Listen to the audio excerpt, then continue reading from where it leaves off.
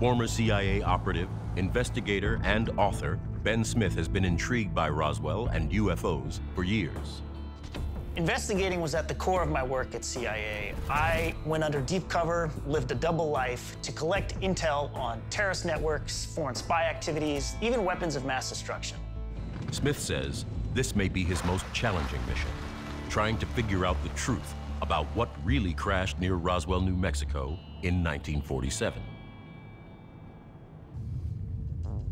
During his investigation, Smith will work with Joe Papalardo, a veteran journalist who specializes in aviation. My investigation really starts from this man here, Jesse Marcel Sr., the Chief of Intelligence at the 509th Bomber Group at Roswell Army Air Force Base. Jesse Marcel Sr. kept a small Army portfolio of his military records, and in it, a small journal.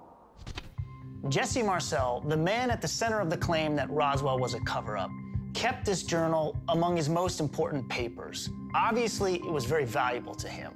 The question is it a key to my investigation? Some of the dates described in the journal capture 1947. It's a remarkable piece of history, and nobody really knows about it yet. You're right to be excited. If this is real, if this is an actual journal from that time, it would represent a primary source document from that era. So that's the thing that you want to go after as a researcher. I would like to take a look at what you got to see a little bit more about this diary. Let me actually bring it up on the projector here. This is the notebook here. Right away, I see a typical Army field issue notebook. So here we have a date, 1946. This entire journal comes from when he was at Roswell. Correct.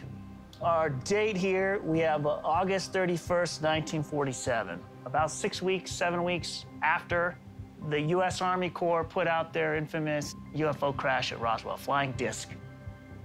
There's a beautiful cursive handwriting. And then if we fast forward, shift, just kind of erratic, mixed case, blocky lettering, and I can't make sense of it.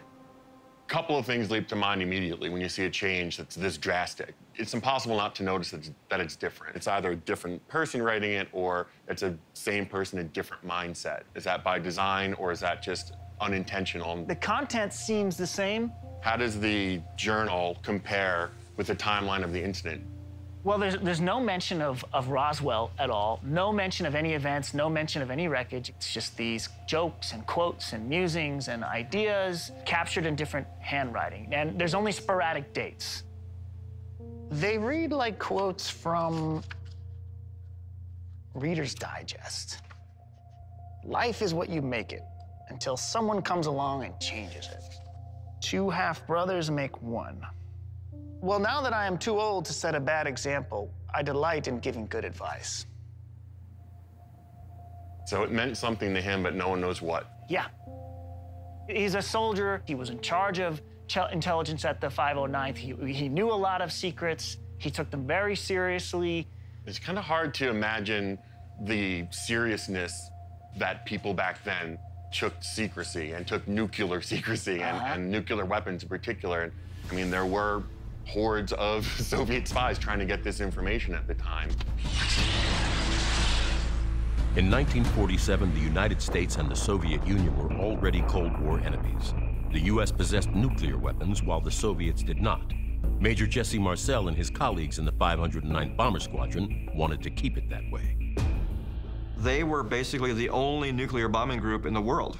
He was entrusted with the biggest secrets that the military has. One thing that the Marcel children insist on is that their grandfather was absolutely certain that the debris that he was holding in this photo right here, the official government photos and the press release, is not the debris that he found in the field. I see my grandfather holding up something that he knew that wasn't what he found. He was adamant that this was not what he saw in the debris field. I see a man that is not liking what they're having him do, but he knows he has to do it because that's his job. That's not what he found. And at that point in time, I'm sure he kind of felt, well, maybe I'm going to be made out to be a fall guy.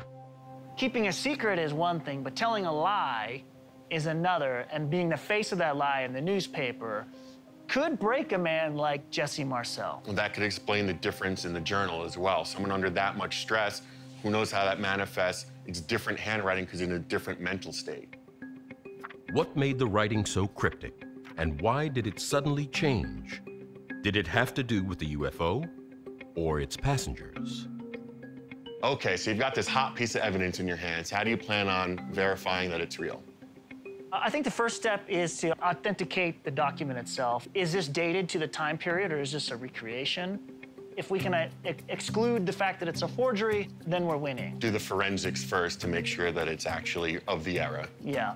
Another interesting question, why did he have it? Why was it so important to him that he kept it and left it among his things to pass on to his children? And then the third tier is trying to figure out what the hell it says. Yeah, exactly. Yeah, work cut out for you in this right. one.